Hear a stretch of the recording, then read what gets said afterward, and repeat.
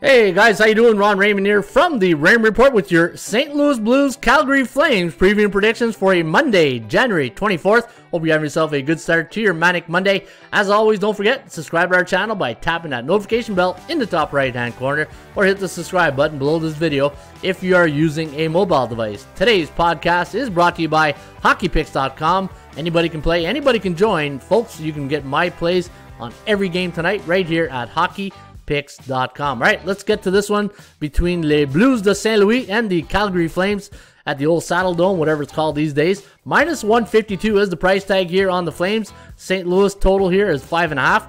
ATS forecast, computer pick, gonna lean with the team that lost the Battle of Alberta the other night on Saturday night against the Edmonton Oilers, and that's the Calgary Flames. 2.98, 2.74, the over-under at 5.72, but be very, very careful because the St. Louis Blues are on a 3-game win streak, 8-2 in the last 10, 4-6 to the under, while Calgary struggling a bit, as Joe Namath would say, 3-7 in their last 10, 6-4 to the over. Now here's my line on the game. I had minus 148 for Calgary, minus 152, so right there with the bookmaker, fair market value. And for the St. Louis Blues, I had them at plus 113. You're getting a good discount at plus 130. Now, Les Blues de Saint Louis, as I like to use my French once in a while, is pretty good in Calgary in the last 10. In fact, they are 7-3 in their last 10 trips to the old Saddle Dome. Still calling it the Saddle Dome. But looking at the look-ahead situation here, you got Calgary taking on the Columbus Blue Jackets on deck.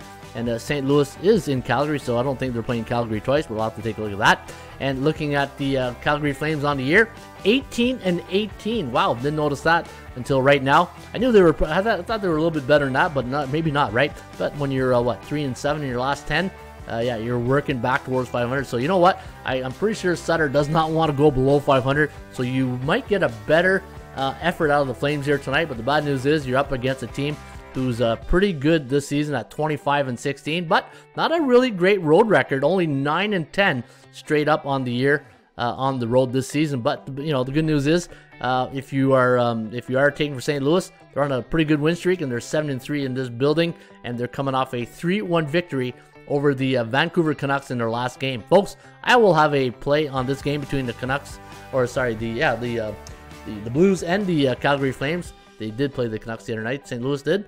And I'll have a pick right here at HockeyPicks.com. Cheers.